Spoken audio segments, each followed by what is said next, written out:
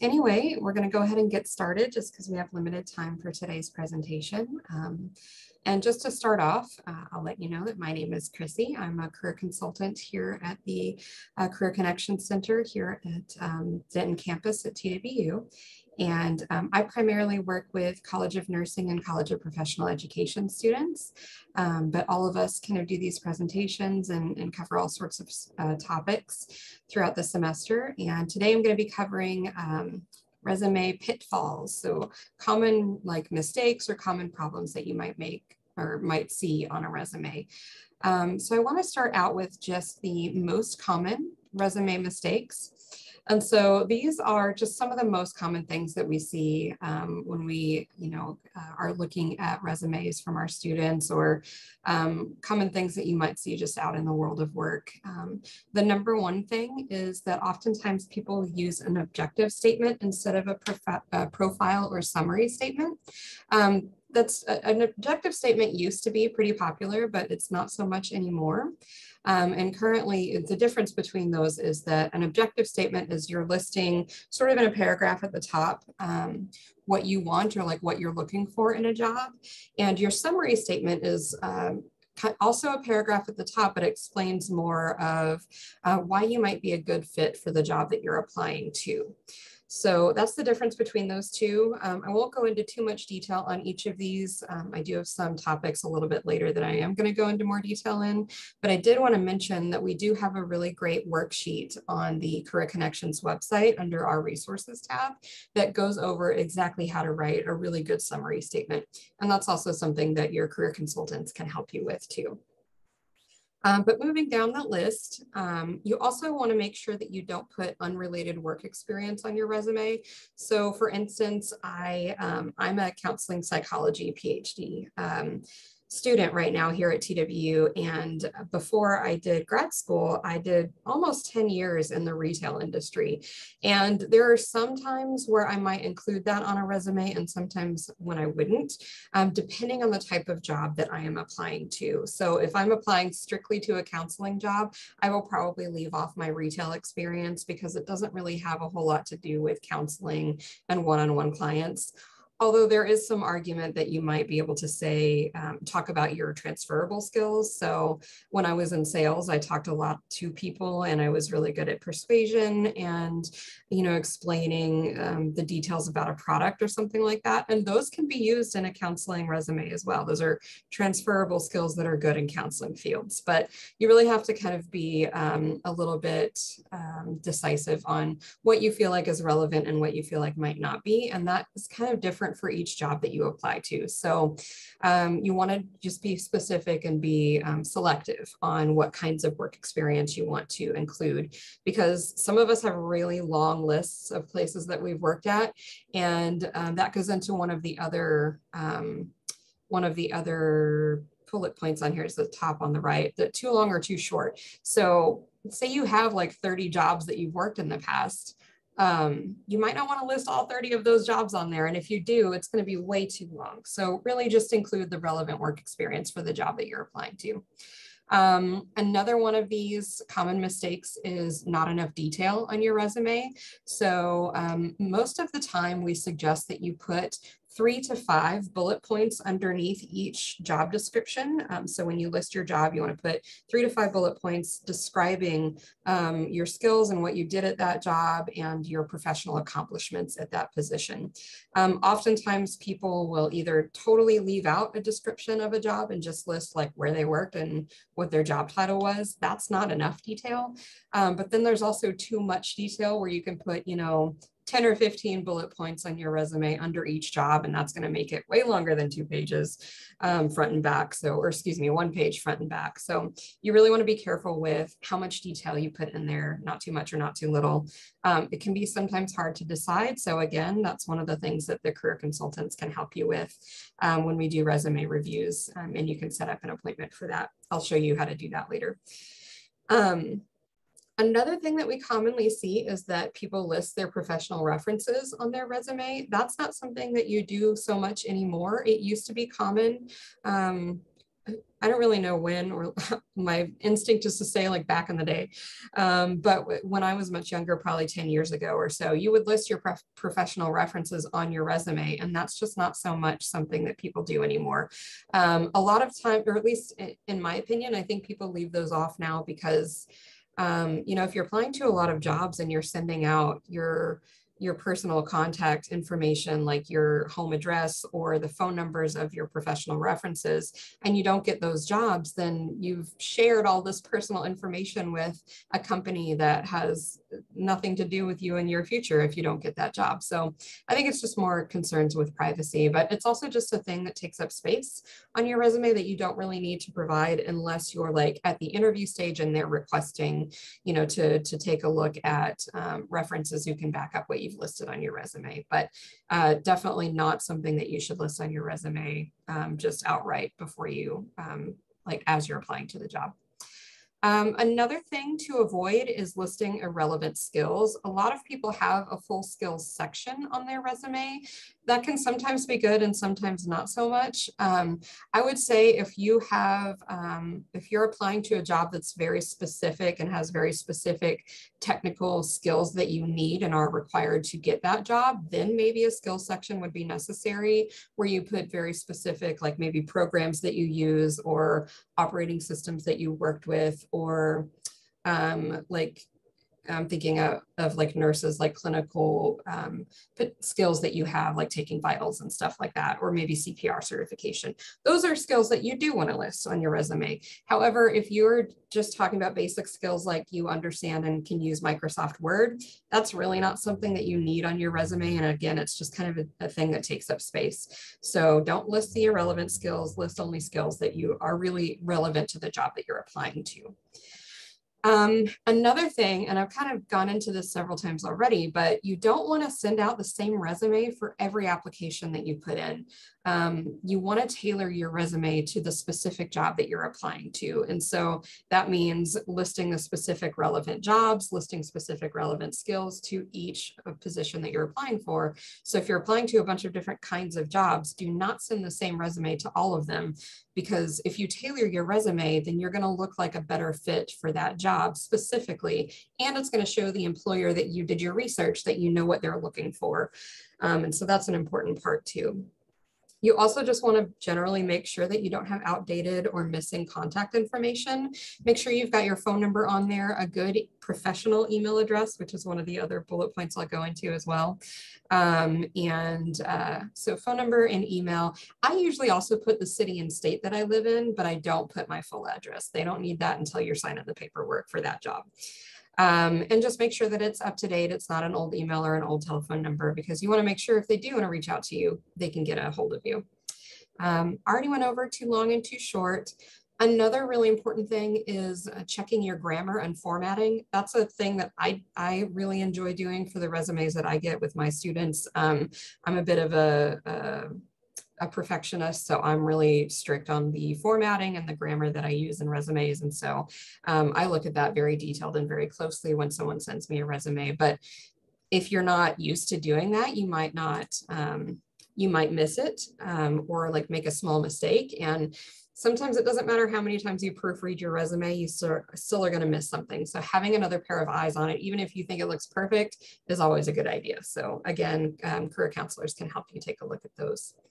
I mentioned a few minutes ago unprofessional email addresses. So I want to share with you all, I think you might think this is funny, but I created my first email address when I was in like the 5th grade, I think. And at the time, Austin Powers was really popular. I don't know if any of you know that movie or remember it at all, but my first email address was obehave2005@yahoo.com. I do not suggest that you use that on your resume. I can't tell you right now, I can't recall whether or not I did or not, but I ended up creating just like a christian.meek@gmail.com, first and last name, period in between, super simple. And that is my business email. Or you can use your TWU email if you want them to know that you're a student or are maybe applying to an on-campus job. So that's just kind of like a subtle indication that you're already a student at TWU. But don't use your personal email. Don't use, anything that has like a screen name. It just needs to be like your name or like something very simple and very professional. Let's see, don't include salary information. A lot of people do this, and oh, I just saw Angela's comment here. I've got the chat box up here. What does it say? Angelina Hufflepuff, yay, Hufflepuff. I'm a Ravenclaw. However, I do not have Ravenclaw on any of my screen names. But anyway, yeah, our first emails are always kind of silly, right? Back to the presentation. Salary requests. So it is important to know what salary you're looking for and how to negotiate your salary. We actually do an entire workshop on that. I'm not sure when it is this semester, but it should be on our events page. However, you don't want to put your salary requests on your resume because sometimes just putting that number out there can get your resume thrown out. The employer might have like a particular budget that they may have a little wiggle room on, but if you put your number on there and you're expecting to get that number and they can't meet that requirement, your resume might be out just because of that. So you want to make sure you don't include salary requests. Salary negotiation is something that you do after the interview process when you're negotiating like benefits for the job, what you expect to make. And there's, again, a whole workshop series on that it's just called the AAUW Smart Start Salary Negotiation, something to that effect. But yeah, it should be on our events page, but not on the resume. Also, using jargon. So my best description of this kind of comes from my own experience with this. So I mentioned earlier, I'm a PhD student in counseling psychology here at TWU, and there are some like abbreviations that we use in our field. Specifically, here, I'll type them in the chat box. It's DX, SX, and HX. And all of those things are usually pretty identifiable to people who are in my profession. However, if I'm applying to a job outside of my profession or that's not like directly related to my profession, none of those people are going to know what those mean. By the way, they mean diagnosis, symptoms, and history. And it's just shorthand for some of the things that we talk about in my career field specifically. But you want to be careful with that on any resumes that you're using, especially if you're applying to jobs outside of your field. Don't use jargon, don't use professional language that everyone can't understand. If you do want to talk about something specific to your field that you think might be helpful, just use the entire word or like spell out abbreviations and explain what that thing might be so that somebody who might not know what that is can at least understand that part of your resume, but you just want to be careful with that. Also listing hobbies. Hobbies is a great thing to share with an employer, maybe in an interview. That's something that a lot of employers ask, like, what do you do outside of work? What do you do for fun? Just to get to know you, see if you're a good fit with their team and, a good personality fit. But this is something that you don't really need on your resume, and also can get your resume thrown out. Say somebody looks at your resume and you have golfing on there and that person has an uncle that was a golfer that was really, really mean to them. You don't know what kinds of associations that person is going to have with the skills that you list or with almost anything that you list on a resume that's more personal. So you want to just be kind of careful about what you put on your resume in terms of hobbies or any other sort of unrelated to the job information. And the last thing that's a common mistake or a common thing that people do is adding a photo to your resume. One thing that you really want to be careful of is that having a photo on your resume leaves space for people to make assumptions about you. If you think about, it could be the color of your skin, it could be the way you cut your hair, it could be the color of your hair. I had purple hair for a long time. And so that's going to be an assumption that somebody makes about me that you don't really know is going to be positive or negative. So really including a photo on your resume can be kind of dicey and risky. And it gives, again, the opportunity for that employer to make assumptions about you or to express their discrimination towards you before they even consider you as a candidate, and that might get your resume thrown out. So you want to be careful about that. If you really want them to see what you look like and maybe see that you might be a good fit, based on whatever they might see in a picture of you, you can put your LinkedIn profile on there. I do that. I put my LinkedIn profile link just on the top in my contact information section. And that way people know, like, if they don't like a picture of me, then I'm probably not going to want to work with them. But again, it's not something that you want to put on your resume, but if you want your face out there and your professional, like attached to your professional history, you can put it on your LinkedIn page. Anyway, any questions about just most common mistakes before I kind of move into some of the more like nuanced stuff? I do have the chat box up, so I'll just give you all a second or two. Oh my God, it is so fast. These things are only 20 minutes long. I have to wrap up in 3 minutes. I don't know if we're going to make it, y'all. Actually, I think in that case, I will not pause for questions. I want to make sure that we get to all of our topics. So let me jump into the other questions. If you do have a question, put it in the chat box. I'll try to get to it, or attach your email to it, and I will send you an email answer if I can. But the other things that people commonly make mistakes for on resumes are how to explain a gap in my resume. So like time off, we all know with the pandemic, a lot of us lost our jobs. There's also the great resignation, lots of people leaving their jobs, for better experiences in work. So that's a common problem that we see or have seen recently. Also, how do I write up homemaking or parenting or unpaid work on a resume? You absolutely can do that. I'm going to tell you how. And then also, how do I, if I want to, discuss religious or political involvement on my resume? So this is something that can come up in like your volunteering section, or maybe a job that you actually had that's like at a church or through like a political party that is a good experience you want to talk about, but you may not want to self-identify those like, controversial topics about yourself. So we're going to go into all of these. First is gaps. So I want to tell you a bit of a story, but I don't know if we have time for it. So I think I'm probably going to just be as brief as possible.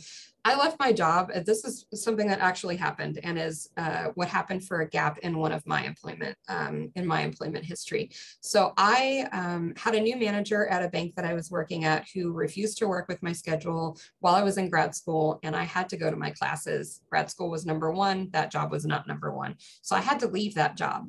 And then I was unemployed until March the next year, where I took a job at a place called Torrid, which is a clothing store, which I loved. And I love the clothing and I love the discount. However, I have a back injury, so I can't stand up on my feet for 6 hours at a time. And I didn't realize it was that bad until I got the job, which left me with only staying at that job for about 2 months before I had to leave. I was forced to leave for health reasons. I did get hired a couple of months later, but there was a 6-month gap in my employment history because I left off Torrid because it wasn't really relevant to anything I was applying to. And so it looked like I did not work from December to June the next year. And so I want to talk to you about how you can put that on your resume and how you can explain that to an employer. Here's what you do. First, you say what you did. So on my resume, I put something like, I was focusing on classes while searching for employment that fit my class schedule. That way I can explain exactly why I left my job in December, because I wasn't able to work in that job with the schedule that they were offering me. And I also let them know, like, school is important to me. So this is going to be a priority on my list. If it's not a priority for you, or if you can't work with me, then we're not going to work out. And so it kind of tells them whether I'm a fit or not for that job that I'm applying to. Also, you want to determine which jobs to include. I mentioned to you that I did not put Torrid on my resume after that.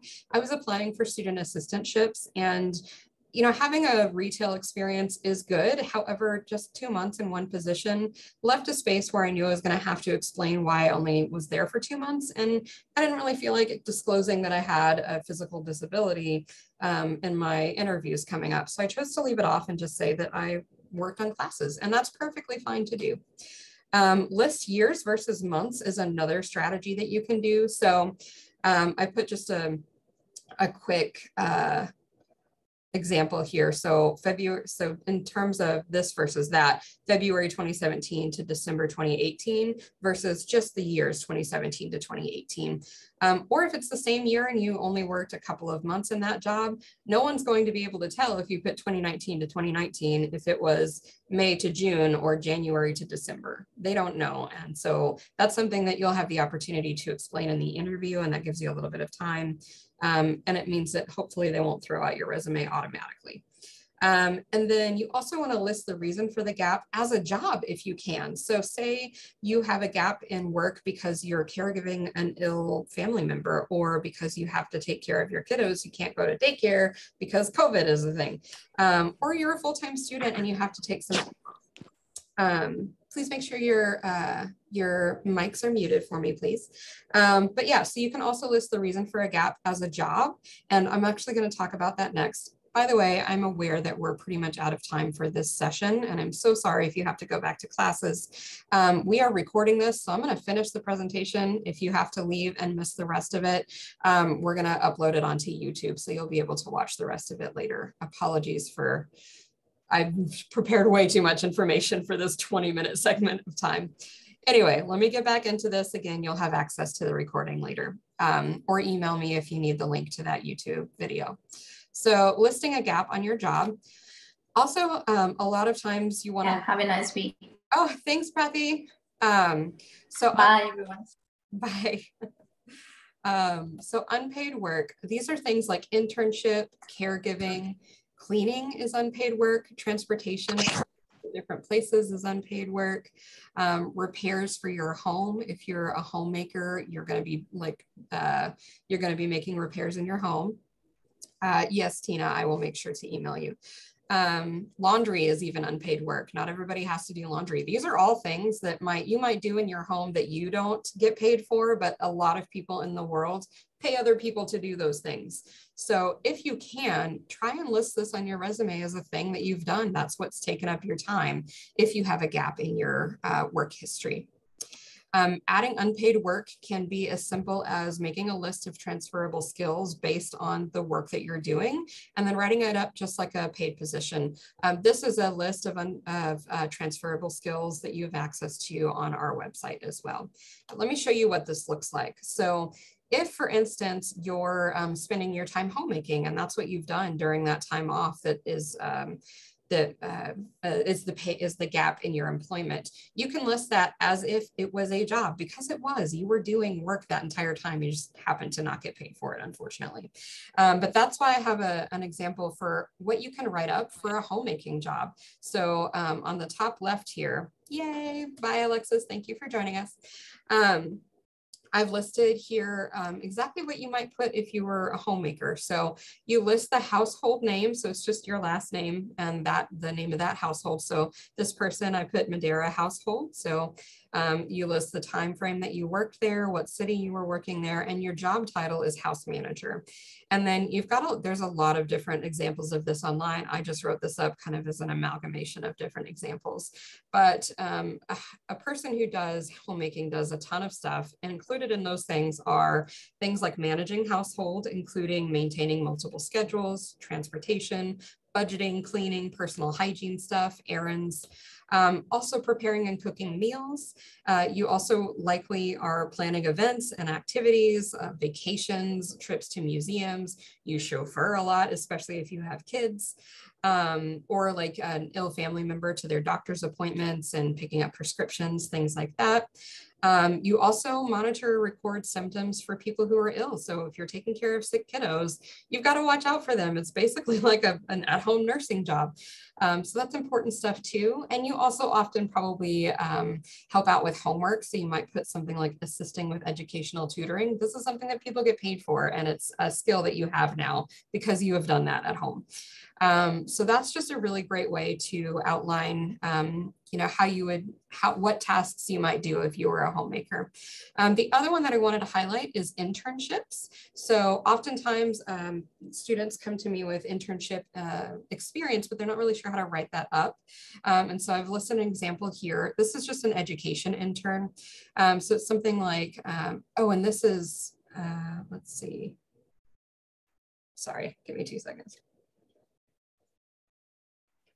So I've listed here things like developed and implemented activities for museum visitors, collaborated with education department to develop all-day history workshop, and received award for outstanding intern of the summer for president of the society. So these are just things like you just want to list exactly what it was that you did at that internship, because even though you didn't get paid, it's still very important work, and it's transferable skills that can be used and utilized at any other company. So that's a really great way to just write that up.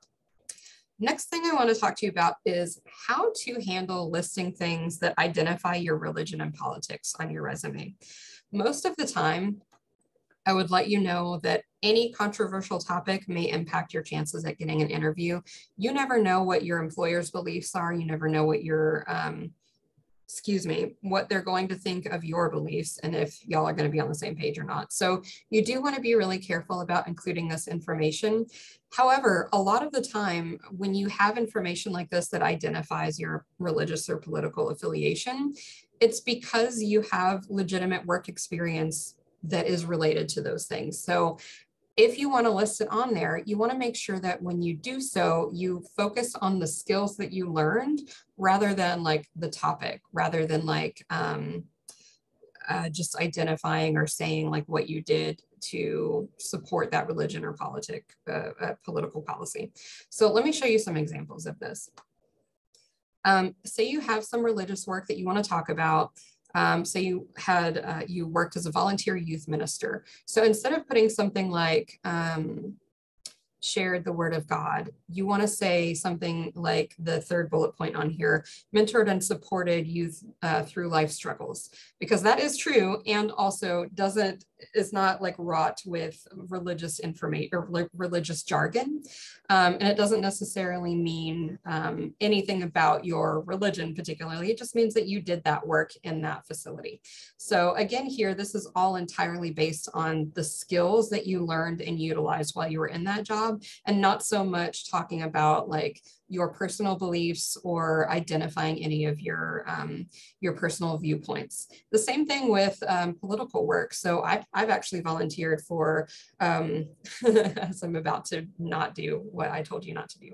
I volunteered for a political party when I was an undergrad. It was part of my government class that I took. And so listing that on a resume was a little risky for me, but I did the same thing that I wrote up here. So this is not mine. This is just an example that I wrote.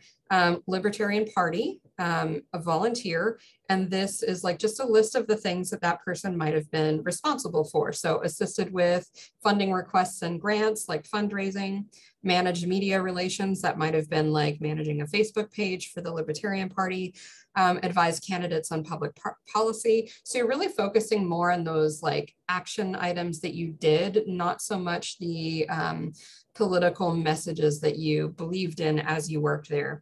Now, an employer might have a question for you, which is inappropriate, by the way, if an employer asks you a question about, hey, why did you work for a faith Christian church? Are you a Christian or blah, blah, blah. They're not allowed to ask you those things, but it may end up coming up in an interview if it's on your resume. So you need to be prepared to talk about those things in a way that is safe for you. So how do I say this? Just be careful who you identify yourself to, because you never know what the person sitting across from you believes or what their viewpoints are. And you don't want to, number one, put yourself in danger of losing the job, or put yourself in any personal danger if they don't agree with you and they have strong opinions about it. So I guess just my overall message there is just be careful what you disclose. Again, this is a touchy subject, and it's absolutely something that the Career Center can help you with if you are not sure how to write that up. So that just brings me to my last slide, which is please, please, please, if you have any questions or any concerns about any of the topics that we talked about today, make an appointment with us. There's different career consultants for all the different areas and all the different colleges on campus. I may or may not be your career consultant, but you can make an appointment with me if you'd like to, or just reach out to me directly. To make an appointment with career consultants, you use Handshake. So you just go to app.joinhandshake.com/appointments, and then you can sign up for an appointment there, or you can email me directly, and I've got my email on the screen here. Thank you to the many of you who stuck around after time. I really appreciate that, but you did not have to. I'll also just pause now for any questions or any thoughts or suggestions, anything that you have. I'll hang out with you for a few minutes, and then if you need me to email you any resources, just let me know. Put your email in the chat box. Thanks, Tracy. Appreciate your appreciation. Thanks, Mia. Again, we'll be uploading this video to YouTube later. I'm not sure how long it will take though, but it will be available to you. And you can head out too if you don't have any questions or anything. Thanks, everyone. Thanks for the thank yous. Kayla, to your question about the one-page resume, my rule typically is that if you are printing out a piece of paper for your resume, you can have it be as long as 1 page front and back, which equals 2 pages digitally. So I would try and keep it at less than 2 pages on a Word document or a PDF if you're doing that. So, I've got Olivia asking for a link to the YouTube video. Yes, ma'am, I will, or yes, person, sorry to assume your gender. I'll take note of anybody that leaves their email address here in the chat box and make sure to get you a link to that. Yeah. Yeah, no problem.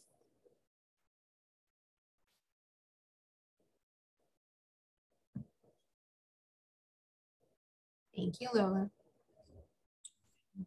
I do have a question. Yeah, what's up?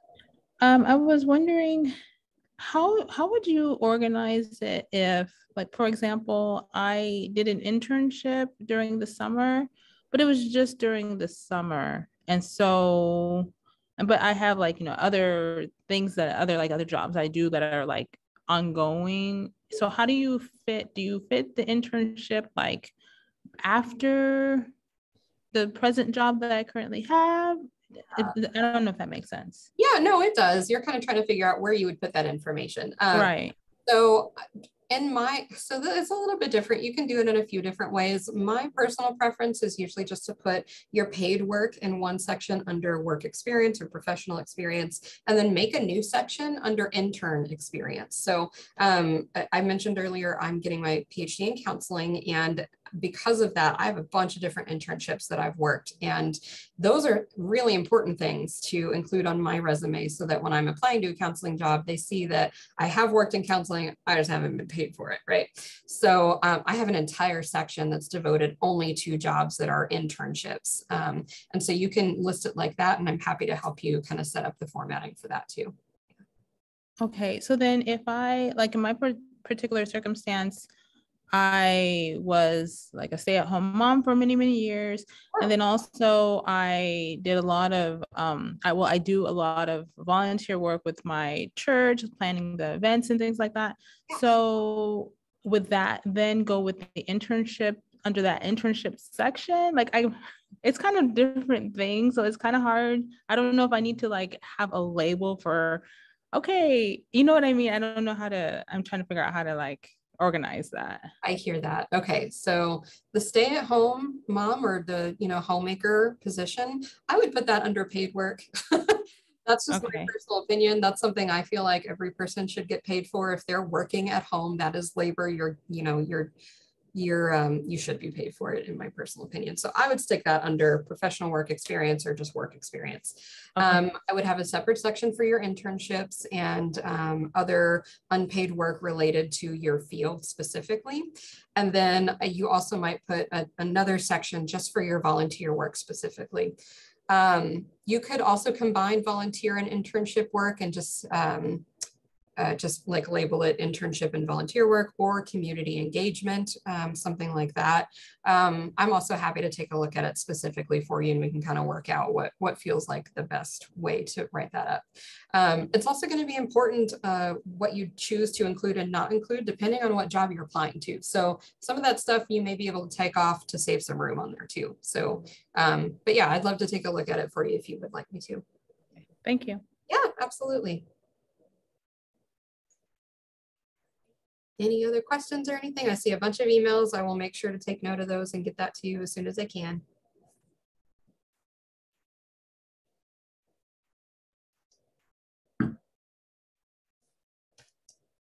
That should be okay. So I have a quick question. So can we meet with you? Like if you want a quick resume review or something, absolutely. Is it possible? Yes, absolutely. Let me go back one slide here. You can either email me directly, although I'm not very good at answering my emails. Like it takes me a few days. The best way to meet with me is to do an appointment on Handshake. And so the link for that is right here. Let me see if I can also type it into the box here so that you. Okay, thank you. Absolutely.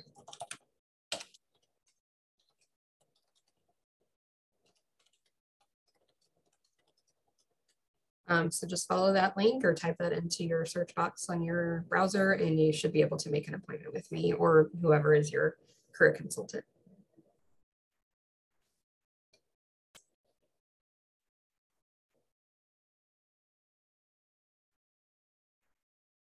So is it like we need to pick like according to our like a graduate role or whatever? Yeah, or... there's some designations. All of us meet with graduate students, but there's different consultants for each different college. So I primarily work with College of Nursing and College of Professional Education. So if you're not under one of those colleges, a different name might show up for you, but we all have the same skills and we can all do the same stuff for you. Yeah, so I'm MHA MBA student, so it comes under professional, I guess. Yes. So, actually, no, that would be our business students meet with Emily Harris. So she handles that column. Okay. Yeah. Okay, got you. Okay, thank you very much. I appreciate your help. Absolutely. Have a nice day. Bye. Anyone else before we hop off? I think I'll stay until about 1:10.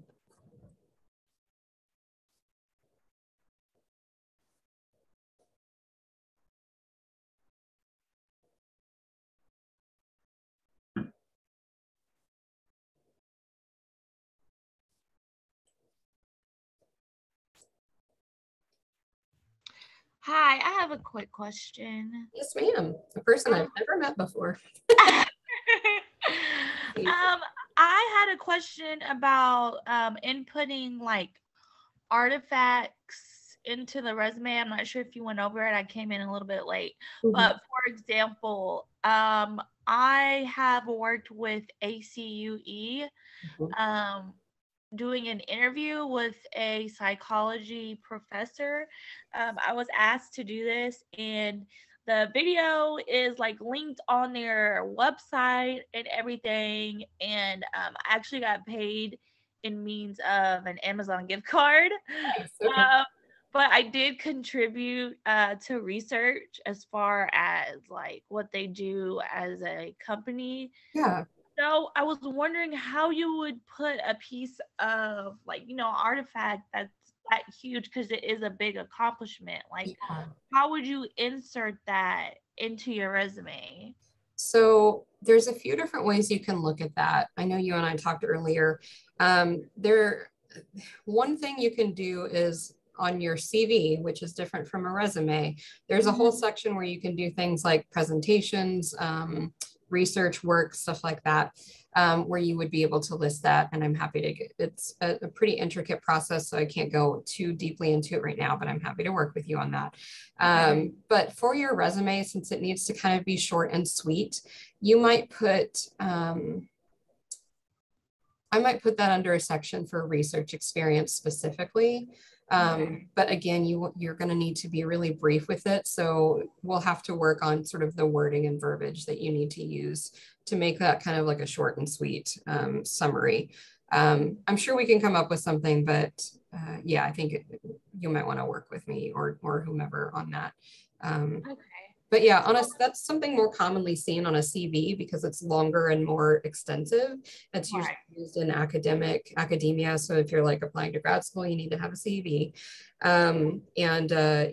You're on a CV, you can kind of be as long-winded as you want to be.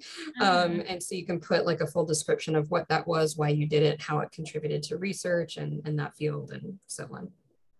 So CVs are more like for you can like input links to like, stuff. Oh yeah, you could put a link on your resume too. I would say putting a link on there is just fine. You could also put it on your LinkedIn profile. So, because that's sort of like a not standard thing that you would see on a resume. And so it may be more appropriate to put it on your LinkedIn profile and then just like say that you did it on your resume. Yeah, that's what I was thinking. Yeah. Okay, perfect. Thank you so much. Absolutely. Happy to help.